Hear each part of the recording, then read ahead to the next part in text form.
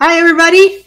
Hello. Hi, Angela. How are you doing? Yeah, I'm doing good. Post-COVID good. Hey, you look great.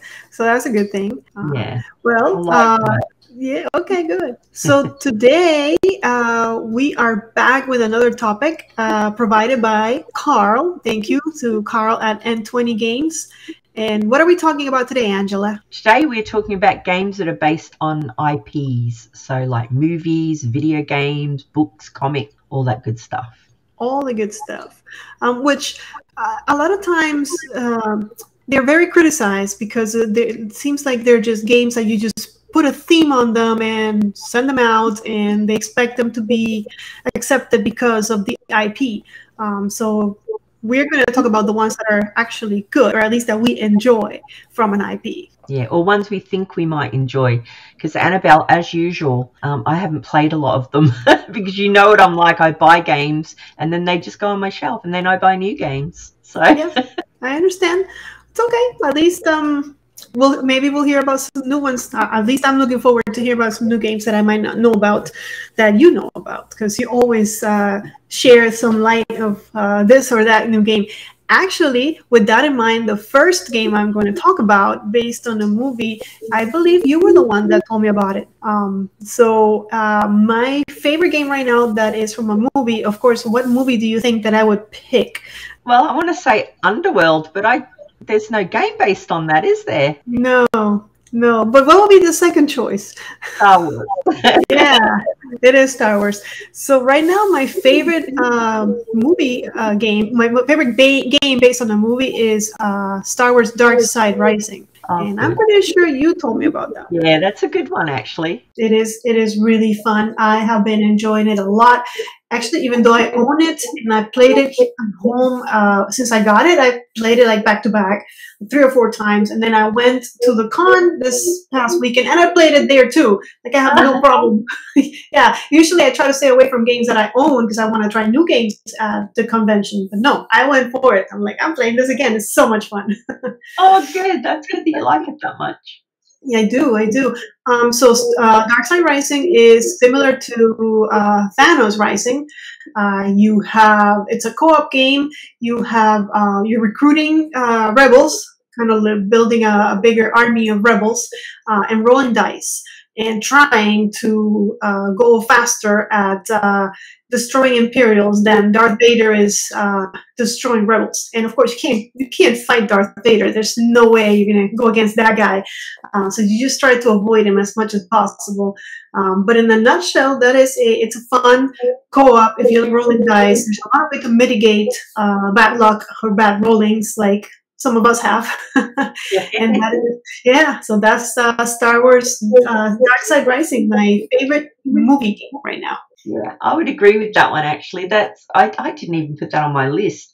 That is a good one, that and Thanos Rising, because it's easy to play as well and really easy to teach. Yes. Good choice. I like that one. What is your favorite? Right, so I've got movie games on my list here and I own all these. That's good. But I've not played any of them. Okay. So Goonies, Rocketeer, Back to the Future. Oh, I have played one. I've played Back to the Future. Back to the Future and Jaws. So I'll talk about Back to the Future because I have actually played that one. I really liked everything about this, the way it looked, the way it played. It had a clever thing in it where you had to make sure the photo didn't fade away like in the movie. You know, okay. Your family members. But there's one thing in it, and it's Biff.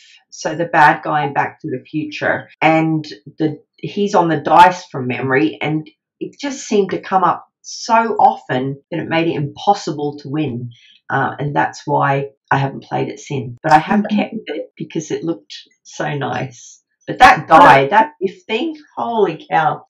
Yeah, what's the name of it? Because I know there's a couple of Back to the Future games. So what's the name of this? That one is Back to the Future, Back in Time, maybe. Back in Time. Okay. Yeah, okay. I know there's a couple. There's a dice one as well, isn't there? There's a couple. I really haven't played many of them. Yeah. Which is weird because I love Back to the Future. Like, I mean, I grew up in love with Michael J. Fox and all the movies. But you know, one thing that you mentioned that that I really, really enjoyed is that you talked about how it kind of brings you back to the movie. And that is one thing that you don't always get. Like, for example, the game that I mentioned, yeah, it's a great Star Wars game, but I don't feel like I'm playing the movie at all when I'm playing it, right?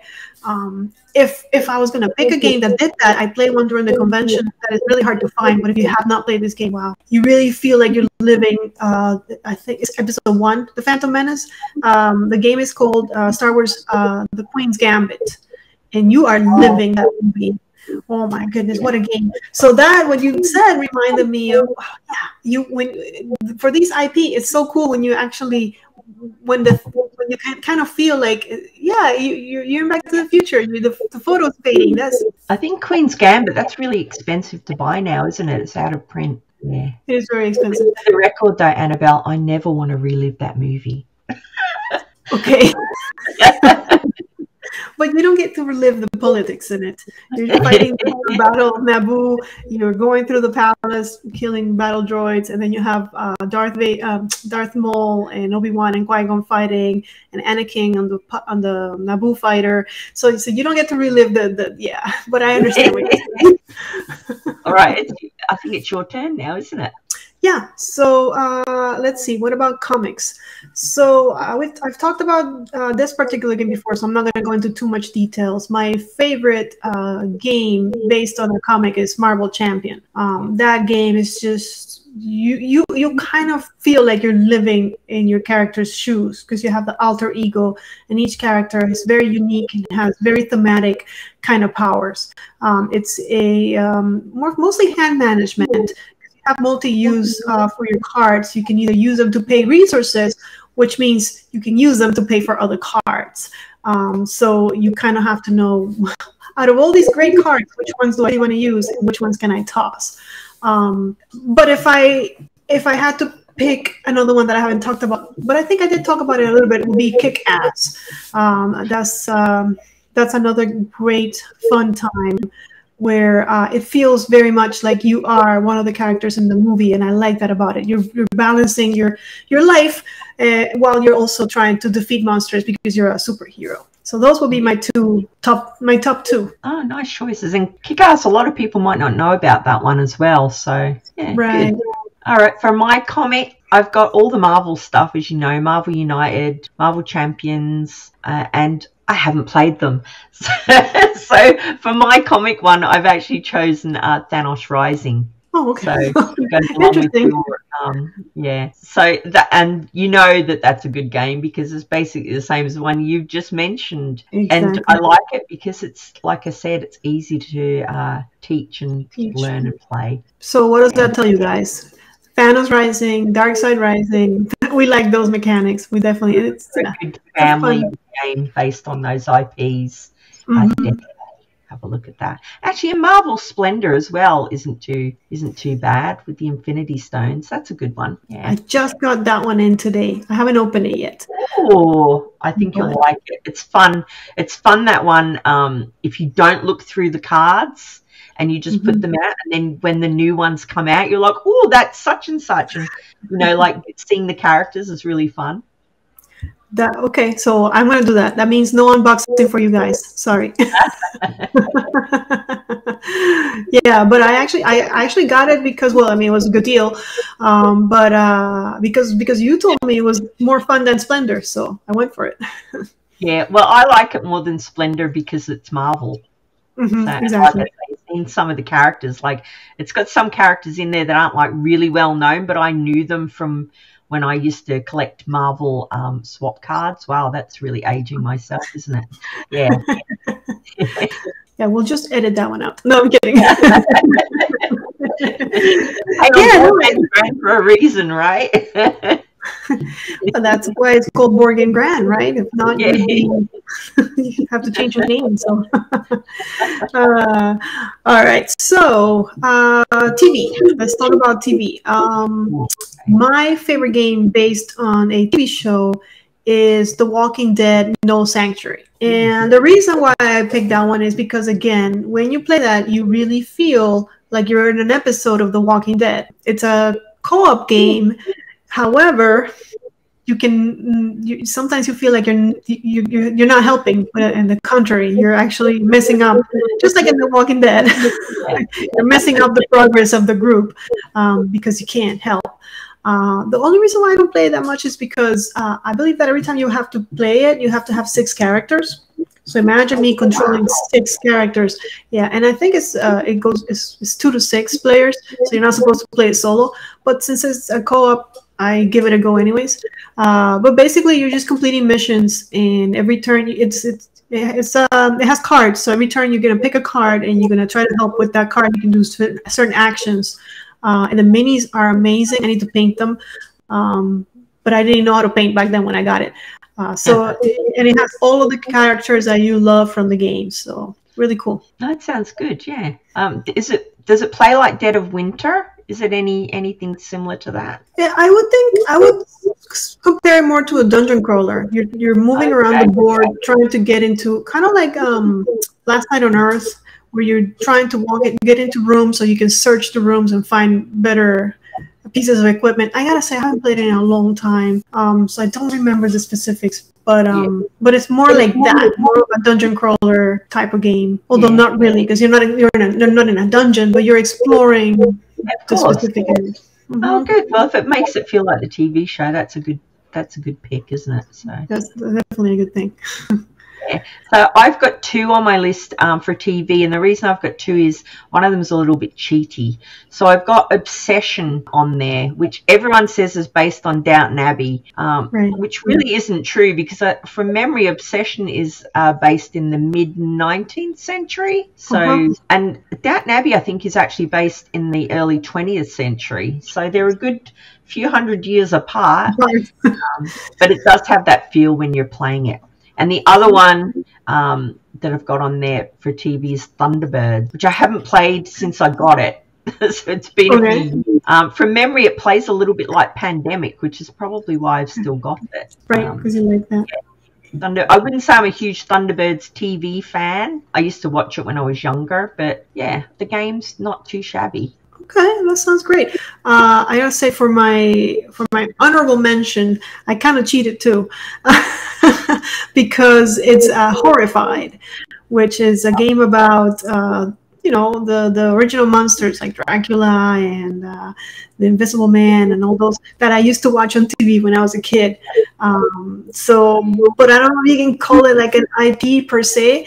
But it's based on Universal Monsters. Right. So, yeah, how did I not think of that? That would definitely have been on my list. I like that one a lot. Yeah, that's a fun game. It's very easy to teach, very easy to play. However, every monster. So you're in every game, depending on what monster you pick, it's going to be different because each monster takes different objectives to beat.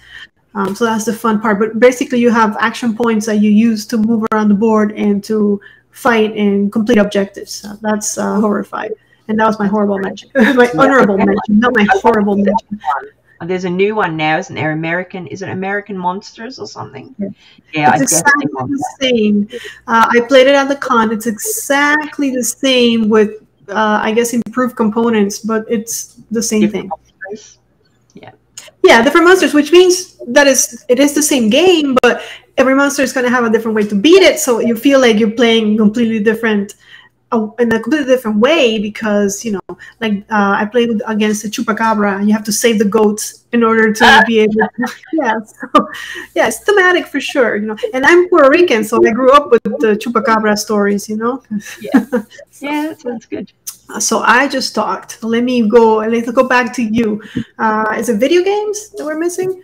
Oh, do you know what? I went through my games earlier, and I was kind of surprised, but then not overly surprised, because as you know, I'm a huge video gamer, so I'm more likely to play the video game than a board game based on the video game. I do own Tomb Raider, and it's still in shrink. And the reason it's in shrink is that the reviews on it are dire. So I never felt the urge to open it. I bought it as like a collectible thing because it's Tomb Raider, and that's one of my favorite games. Did I have anything else on my video games?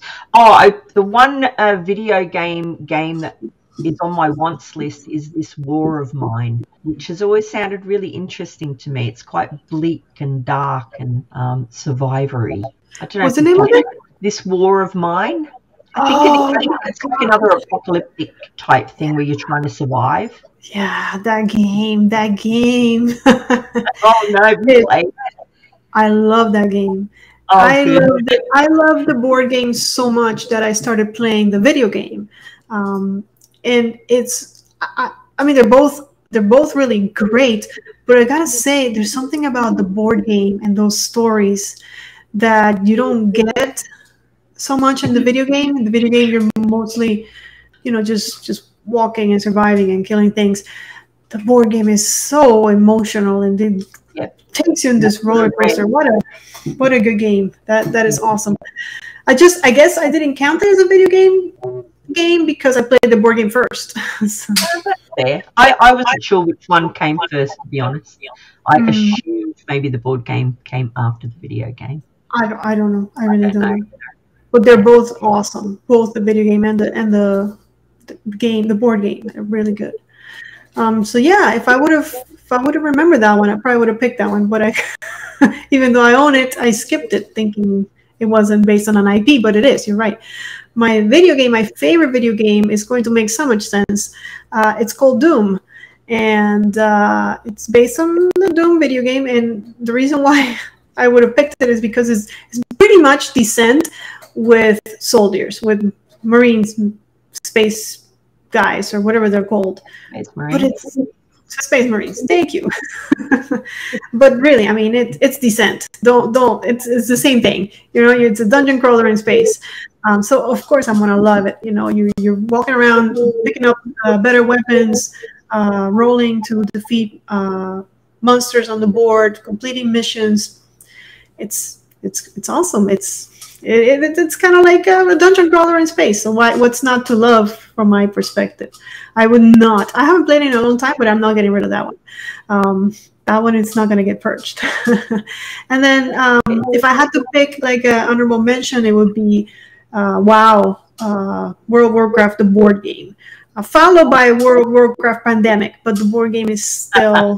Because again, when you're playing the board game, you feel like you're playing a video game in a way, because you're leveling up your items, your equipment, your spells. Every time you level up, you gain a new ability, kind of like in the video game.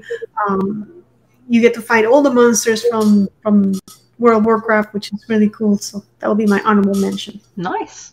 Yeah. And I think it was the first game I ever bought. Oh, really?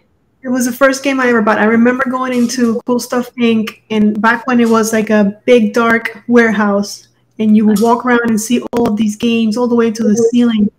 And I saw that one and it was a big box and I'm like, that's the one I want. I don't care about anything else. Yeah.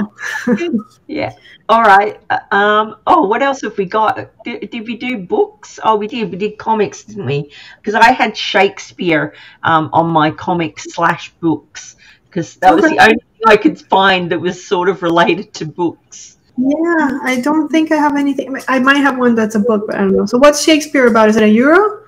Do you know what? I don't remember. I've played it once, and I played it when I first got it.